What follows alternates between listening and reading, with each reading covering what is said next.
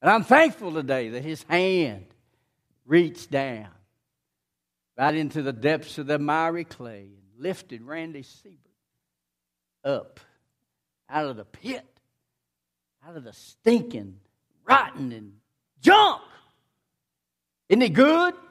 Woo! Hallelujah. Praise God.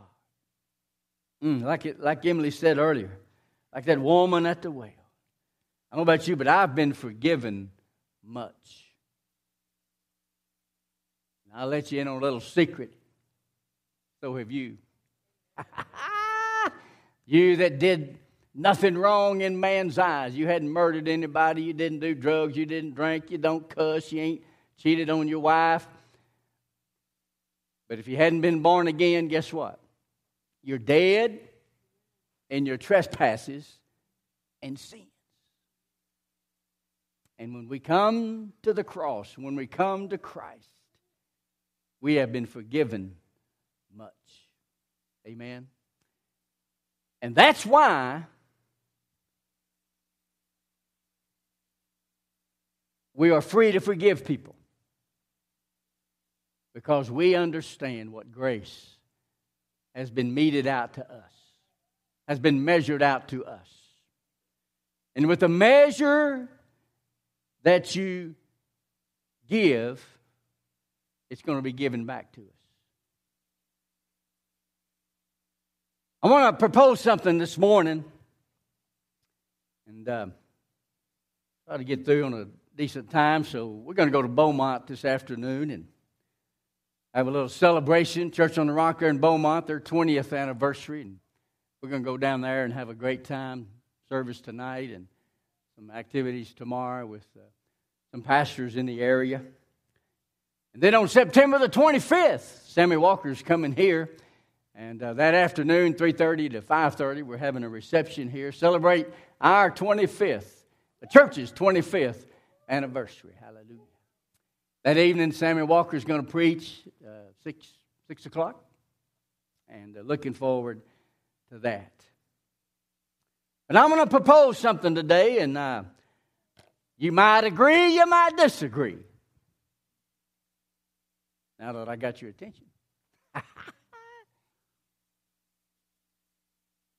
I believe God wants us to live our lives. Obviously, we need to forgive people. It's a commandment.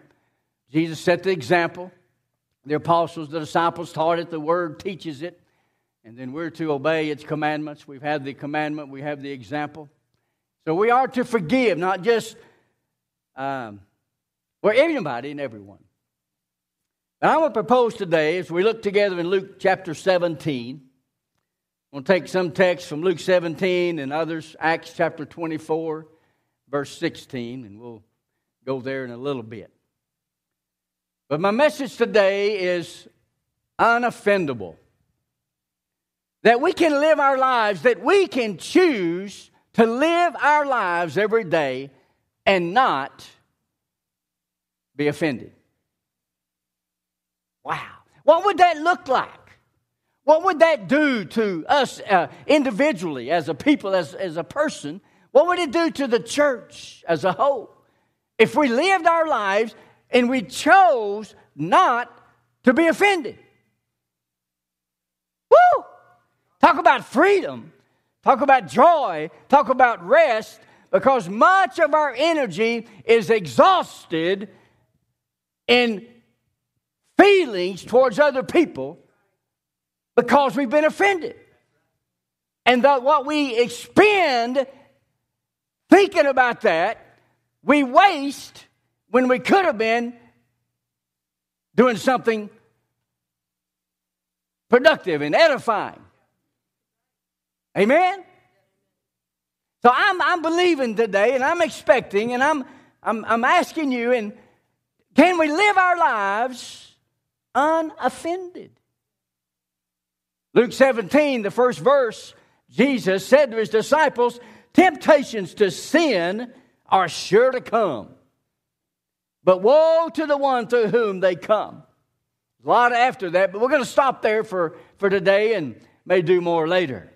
Temptations to sin are sure to come. Here it is in some other translations. It's impossible but that occasions of stumbling should come.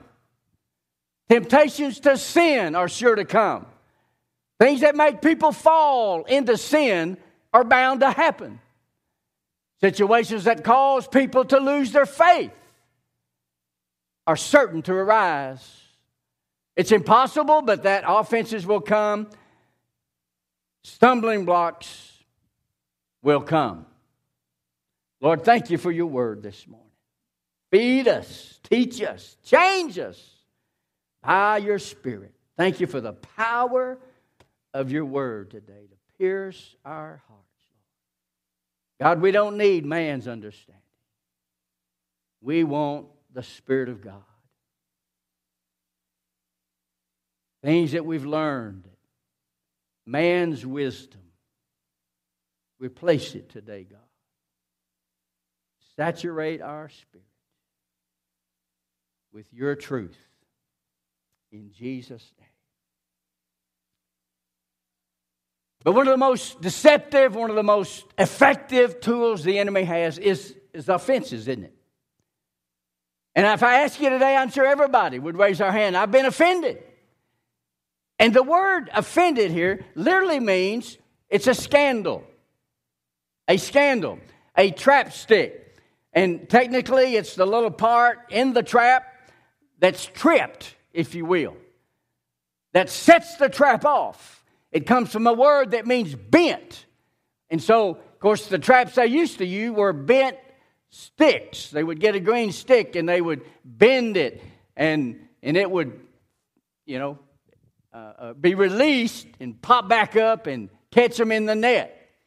And so a bent sapling, a snare, a trap, if you will. And the offense is what Satan puts in there as his tool, his weapon, to get us. It's bait, if you will. Have you ever read the book Bait of Satan? How many familiar with that? Very, very, very similar. And so Satan sets the trap, he baits the trap, and too often we take it. So let's don't take the bait. Amen? It's going to come. You're going to have opportunity. I used to read that verse and say, well, offenses are going to come. I'm going to get offended. I mean, have you ever read it like that? Everybody, we're all going to get offended. Which is, I'm not saying that's true. That's not what the word says. It says opportunity. It's talking about opportunities will come. You will have opportunity. Some of you had opportunity today. There's probably maybe somebody who I didn't speak to this morning. Oh, not in here. But that's happened. It's happened. And let's talk about some of the little ways that we get offended. I mean, things that really are so minuscule. And I mean, the pastor should speak to people. Amen? I mean, not be rude and ignore people. That's not right. But many times, not many times, and personally and other people, just the pastor didn't speak to somebody. Where's so-and-so? She ain't been here. Or he. Don't pick on the women. Here's an opportunity right there. Well, you didn't speak to them, and they're upset. You saw them, but you didn't speak to them. That's an opportunity to get offended. Do I need to apologize to anybody today? We laugh, but it's serious. These are the little things. You would be surprised at why people are divorced today. Why friendships, why relationships have been severed. Boy, Satan will make a mountain out of a molehill. If you take the bait, I mean some little meaningless, really. And boy, we take that bait and then it begins to seed, and then it begins to grow, and then it begins to produce the fruit of anger and envy and strife and malice, even hatred, even rage, vengeance. There's people not. Very same subject, different topic. There's people not in this church building today because they've been offended. There are people not in church anywhere today because they've been offended. There are people that have denied the faith today because they took the bait. And again, we could go on and on. Many, and especially relationships. Satan did come to kill, steal, and destroy. And this is one of the primary ways, weapons, tools that he uses to get us in our lives destroyed. So what if? Hey, is that a radical thought to think, hey, I can live my life and I can, when the opportunity presents itself, I can choose not to be offended. I want to submit to us today that not only can we, I think we should live our lives unoffended. Let's talk about it. Offense does produce the fruit of anger and hurt and jealousy, resentment, strife, and all of those ugly things. And if we take that and we talk some of the offenses, we insult people. We attack people. Relationships, people betray each other.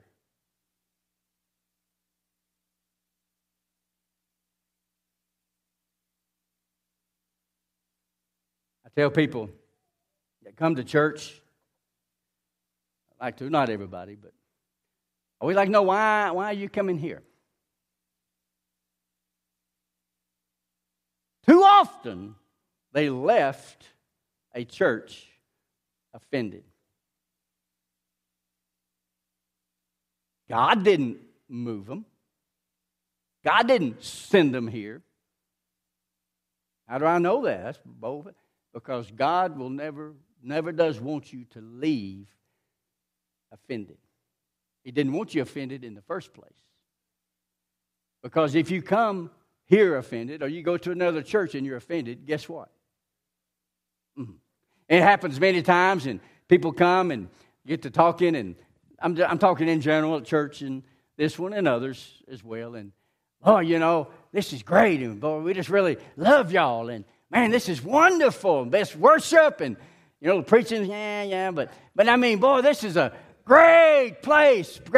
Well, where you been? And boy, this other place, man, they are terrible. Man, we went up there, man, they just, start talking bad about them, and man, they did this, and they did this, and guess what? It may be days, it may be weeks, it may be months, but I can guarantee you that person is ripe to be offended. It's just a matter of time. Just a matter of time. And because the opportunity is going to come, I will give you an opportunity to be offended. I will. Because we're human beings, and we all put our pants on and everything. There ain't no gods in here, right? Ain't nobody perfect in here. We all need the grace of God. And so there's going to be times I don't do the right thing. There's going to be times you don't do the right thing. We're all prone to make mistakes. That's the opportunity. But because of the grace of God, I can resist being offended. And we're going to talk about some things. So instead of being offended, what can I do? And how do I guard against that? And so it's very important. If you leave, well, nobody here is going to leave the church, so let's just move on. Let's just move on. But it's important. Let me say it very serious. If you get offended here, do not leave offended. Amen? Don't leave offended. And there's people I know that it's such a tool of the enemy. And you will always be offended. You will carry that seed. It will hurt you. It will literally destroy your fellowship with God. And it will grow, and it will be worse and worse and worse. So let's do what Paul did. Let's look in Acts chapter 24 and verse 16. Acts 24, 16.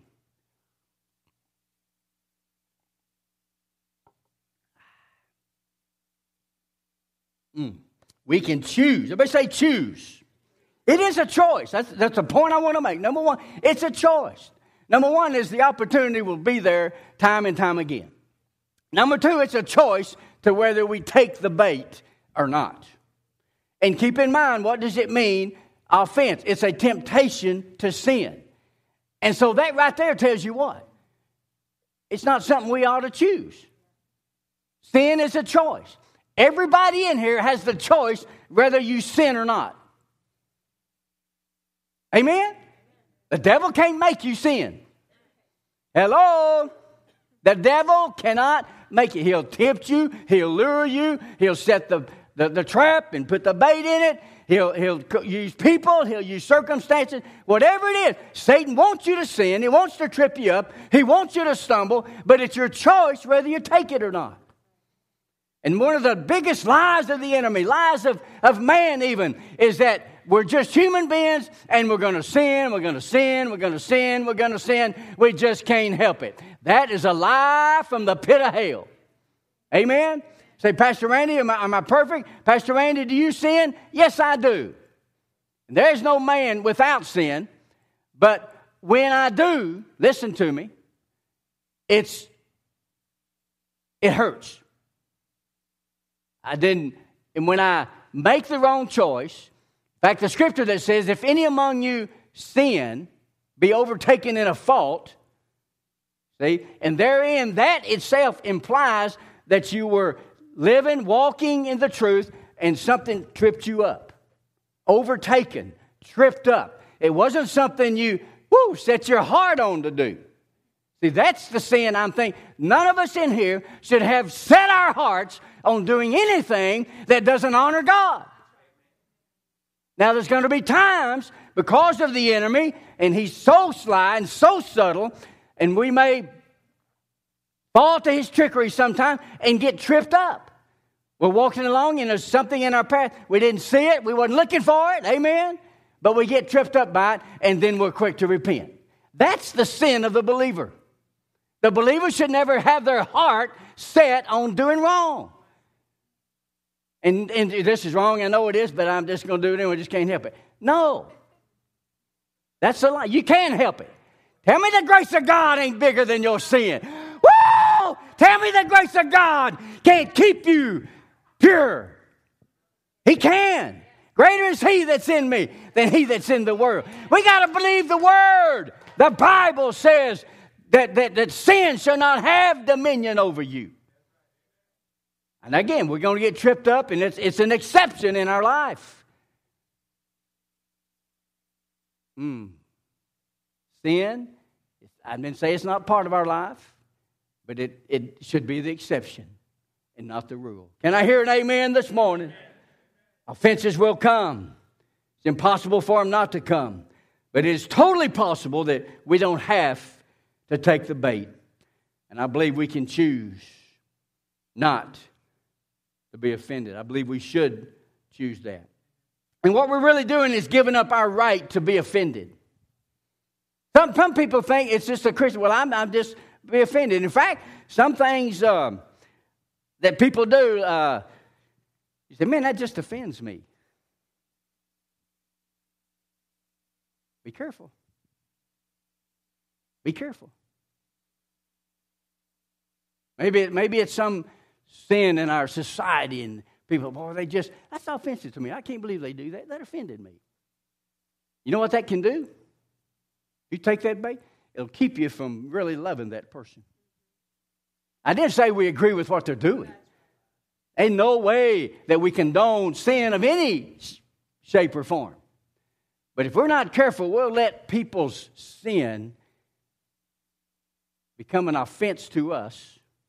And then you fall in that area where it's going to be difficult for you not to really love that person. Well, you offended me.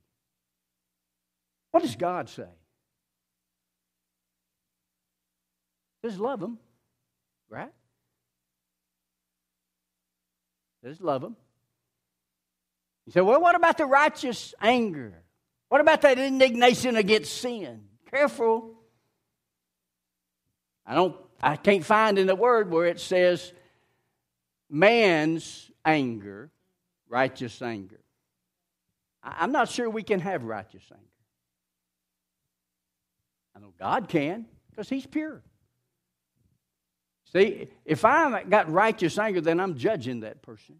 I'm saying I know what's in his heart. No. May you offend me? Yes. Does you? Oh, I better not. I'm pointing at you, so don't take it personal. Jim? No. Who I want to pick up? No. He may do something that I totally disagree with, and that's okay. I'm not saying you got to agree, but it's what we do. The offense is what? A temptation to sin. If we're not careful, if we're offended, we use that word when we really mean I disagree with that. And that's okay.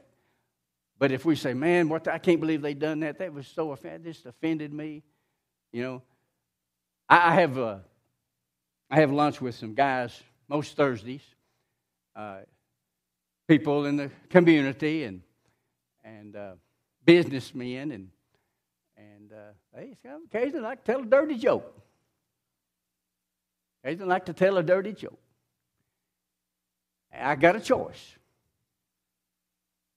They know I don't want to hear it. I mean, it's well established that I don't appreciate this and I don't want to hear it. So sometimes they'll say, hey, Pastor, close your ears. Close your ears. Or they'll say, you can't use this one on Sunday. But if I get offended at them, see, then there becomes a division. There becomes an opportunity for me to sin. How?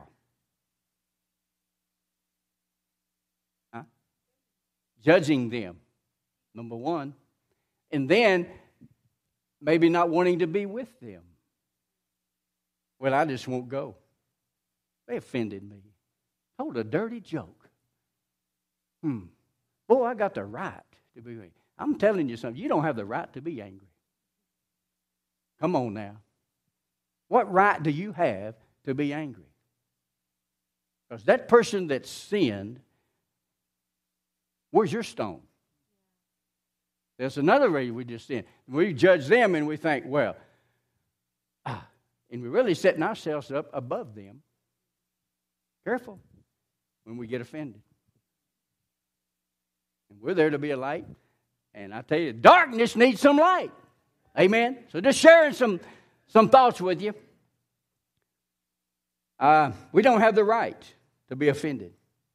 And I think we need to forfeit our right to be angry. Now, back on this righteous anger. The God's character is as such, He can't make a mistake, right? We can. And so let's err on the side. Don't be judging them. You do not know the motives of their heart. The Bible says you don't know your own heart. Come on. So you cannot know absolutely the heart of another person. But when we get offended and we judge them and we get angry, that's really what we're saying. I know where they're coming from. I know their heart, this, that, and the other. And the truth is, you don't. But the Scripture says, get rid of your bitterness, your hot tempers, your anger, your loud quarreling, cursing, and hatred. Now this word here, anger, is more translated in indignation. It's a vengeance. It's a wrath. It's a violentness to it. You understand? It's a passionate against something where you're violent and it stirs up this vengeance. I'm going to get back. I'm mad. I'm angry. And how many of you are thinking about Ephesians chapter 4, verse 26? Oh, well, the word says be angry. You telling us to give up our right to be angry? But look at the word, Pastor. Yeah, let's look at the word. I believe God's word does never contradict itself. Truth isn't contradictory. Number one, this angry is a different word than the other angry. In the Greek, you get a dictionary, look it up. It's similar, but this doesn't stir, there's no vengeance implied. There's no hatred implied. There are feelings against something, okay? But it's not this vindictive abhorrence, wrath, and indignation, okay? Get rid of that in the name of Jesus. But if you're angry, don't sin. Don't allow this, what really means I'm exasperated. You know, and we get that way, don't we? Come on, we're human beings. We get put out sometimes, don't we? We get exasperated. But don't let that become the vindictive vengeance and wrath and stirred up. And then you've took the bait and sinned.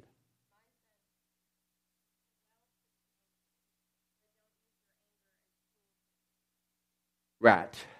The Message Bible. I was hoping nobody would bring that up. And I just moving right along. I've been offended right there. I don't think that's just, now this is, I guess it's all personal, but I don't think we do well to be angry. You know, that's a paraphrase I don't agree with. Okay? I don't think that's the best. I don't think that's well. Do we? Yes. But, moving right along. Oh, I done lost my slides. Maybe that's it.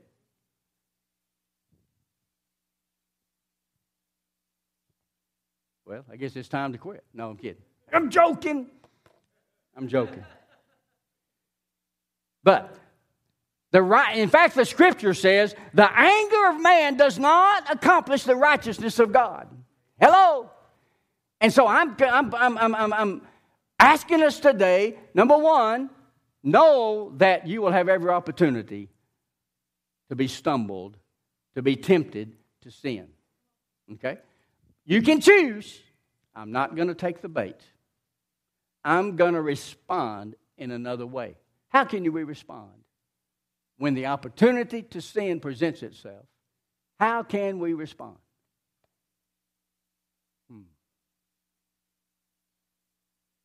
Thank you. We can pray.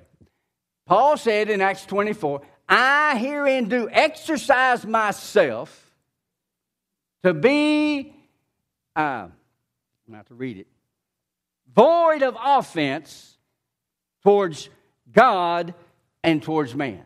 So we need to exercise, right? So everybody get up and stretch. No, not really. But here's what you do. How many of you have been injured? Maybe you tried something. Maybe Ed, I'm surprised Ed didn't get injured on their trip. He climbed this big old wall. No. But before you do something like that, you really need to exercise, don't you? You really need to be in shape. I'm not saying Ed's not in shape. He must be, because he climbed that big wall and came down, and he didn't pull no muscle or nothing. And he's not offended. Sir? Round, that's right.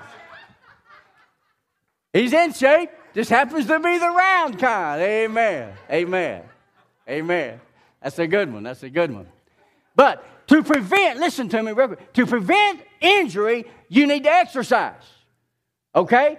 These athletes, boy, they exercise and they stretch, and that's why they're not very injury prone. They still get injured, though, don't they? But they're not as prone to get injured because they're in shape. They've exercised, they've stretched, and they've lifted, and they're prepared.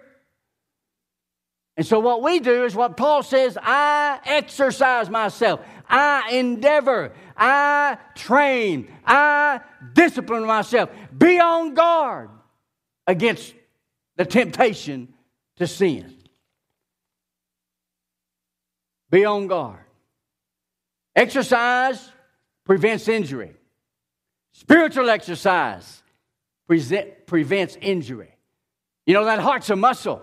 If you exercise that heart, I'm going to love this person. You know, this person's reacting. There's something going on there. God, show me where that's coming from. God, help me pray. God, give me discernment. I'm exercising my spiritual muscles, and I'm choosing, instead of grabbing that bait and getting offended, I'm turning my thoughts away from myself, and I'm becoming oriented towards others. Because your offense and your anger is just a selfishness that's coming forth. That's what it is. That's what it is. And when we die to ourselves, I'm telling you, you'll find that doesn't seem to bother me. Why doesn't that bother me? Well, it's kind of hard to bother a dead man, ain't it? Huh? It's kind of hard to bother a dead man. And I'm telling you, I've seen, and I mentioned a few weeks ago, offenses that I've taken over the years, and they have really what the devil intended for evil. God turned it around and just killed that flesh. Many times it's just an indication. Whoa, I got some live flesh there. In the name of Jesus, I come to the altar and I crucify that flesh. Crucify. Put to death the works of the flesh. And so we exercise, number one, by prayer. By fasting. Let me give you some scriptures. I may not read them today, but you can read them when you go home. Won't you do that? Prayer, always needed. Again, because you got to humble yourself. You got to be gracious. And again, remember the scripture, with the measure that you meet or give, it's going to give back to you. That's why you better choose not to be angry. You better choose not to be angry. Because what are you doing? You're inviting anger. If you choose not to forgive, you're inviting unforgiveness.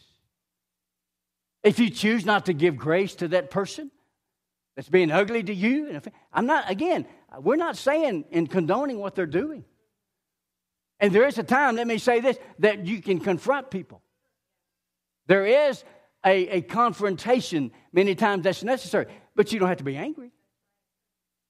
So I'm not saying accept and just be a doormat and let everybody run over you and just call you names and be ugly to you. No. Call them out on it. But why be angry? And your goal is to help them. Your goal is not you, because you're dead.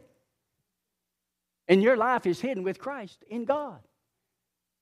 And so my goal is, Lord, the betterment of that other person. And I'm going to give grace, because the measure that I give, hey, I'm going to need some grace maybe tomorrow, maybe today. No, I'm going to need some today. I got to get in my car and drive 4.5 hours with Elizabeth. I need some grace today. I need some grace today. Yes, he does too. We know the truth. And so we're going to exercise ourselves, the Bible says, rather unto godliness, right? Not to take the bait, not to sin, not to stumble. And we exercise ourselves to be void of offense toward God. I don't want to have sin in my God. I want to have a good conscience. Amen? Boy, the power of a good, clean conscience. That's why many people today, boy, they're so unrestful. They're so torn. Their lives are in chaos as they harbor unforgiveness, and they allow everybody just to offend them, and they take the bait, and it's a sad, sad life, and it's just full of ugliness in their life. They just almost look for ways to get offended. They think it's their right. Their Christian duty. That's a lie from the devil. It's our Christian duty to love our enemies. It's our Christian. So, number one, we pray always. We need humility, God. We need grace. That's what we want to give. We want to turn our attention not on ourselves, but on other people. Fasting is necessary. Isaiah chapter 58 and verse 6. This is the fast that I have chosen. To loose the bonds of wickedness. To undo the heavy burdens. To let the oppressed go free. And to break every yoke. I don't want that yoke on me. I don't want that yoke on them. This is the fast. Not necessarily to say, I went 40 days without food. Yeehaw. Look at me. No, but the fast is spiritual warfare. The fast is to see change in me and see change in other people. So we pray, we fast, and we do 2 Corinthians chapter 10, verse 5. We reject thoughts that are sinful. When that temptation comes to sin, to be a stumbling block, maybe to have vengeance, maybe to have hatred, maybe to have envy, maybe have jealousy, whatever it comes, then we take every thought captive to the obedience of Christ. That's not godly. I reject that.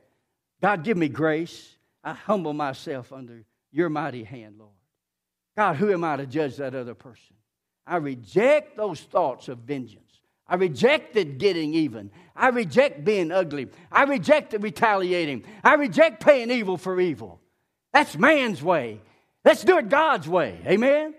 And so we exercise by prayer, fasting, by rejecting those thoughts and taking them captive. And how about in Matthew 5:44? We've talked about this. We do good. We exercise. I'm exercising my muscle. Amen? Because I don't want to get injured. I don't want to get offended. And so I'm going to exercise through prayer, through fasting, through rejecting those thoughts, and through blessing and doing good. Now this is not like, well, bless them, Lord. Oh, sorry, dude. God, if you see fit. God, you know what they did. You saw it. God, I can't believe they done that. I can't believe they said that, God. But Lord, just bless them. How about a little passion?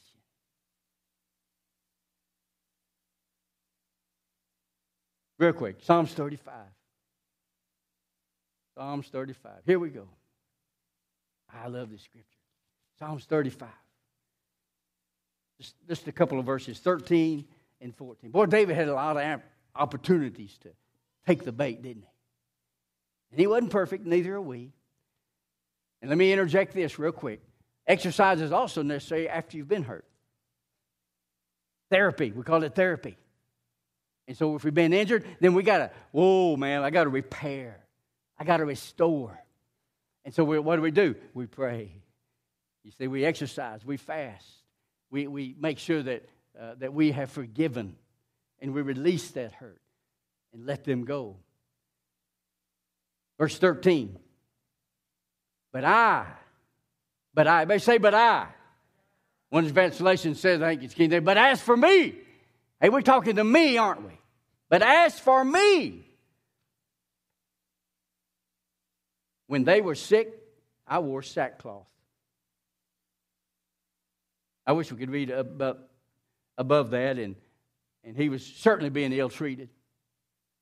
He had every opportunity to fight back and have vengeance and pay back, buddy, pay back. But as for me,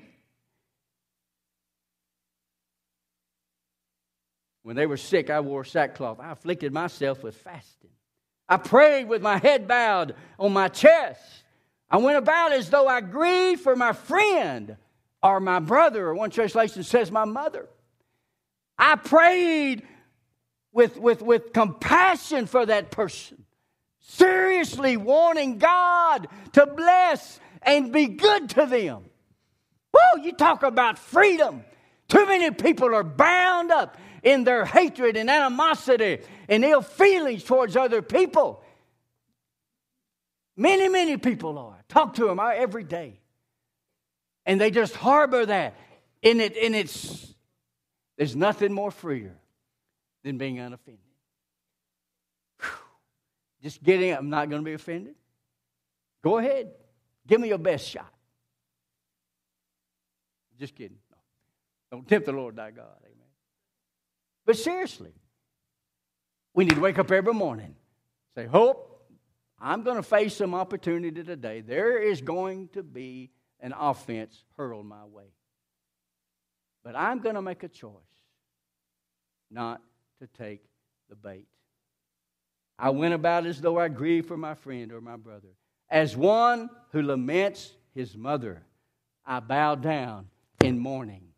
What do we do in response? How do we exercise to stay free of offense? We pray, don't we? We humble ourselves under the mighty hand. We realize, except for the grace of God, there go I. And we refrain from judging that person because you do not know their heart. No, you don't. That's why God's righteous anger is legitimate. He can be trusted with His anger.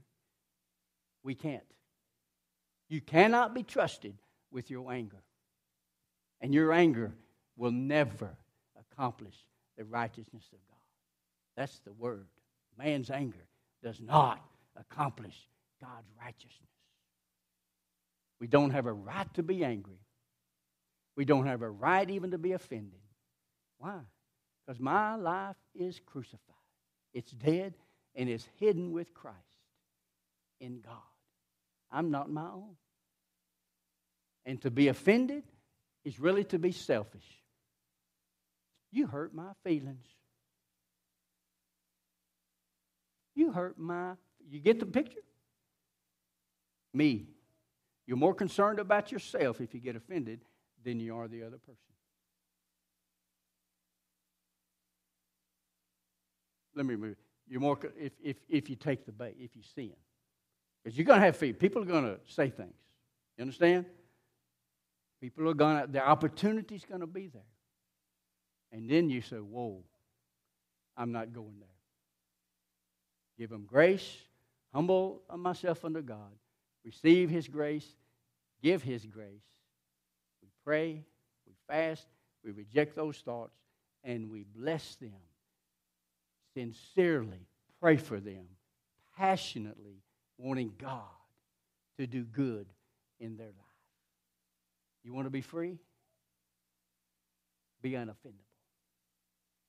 It's a choice. Let's pray. God, thank you. God, thank you for dying on the cross. Thank you for redeeming our lives, Lord. God, I pray as we think about this, Lord, that we will choose God's way, not man's way, not man's wisdom. God, things we've been taught, well, I have a right to be angry. I have a right. No. We have a responsibility to love and do good and bless, yea, even our enemies. Oh, God. Oh, God. The Bible says if we anger at somebody, we're guilty of what? Murder. I want to tell you this morning, it's a grave, serious thing to fall into this trap of being offended and getting angry. You can't afford to go there. And God's done paid too high a price. We don't have to go there. Amen? Stand with me.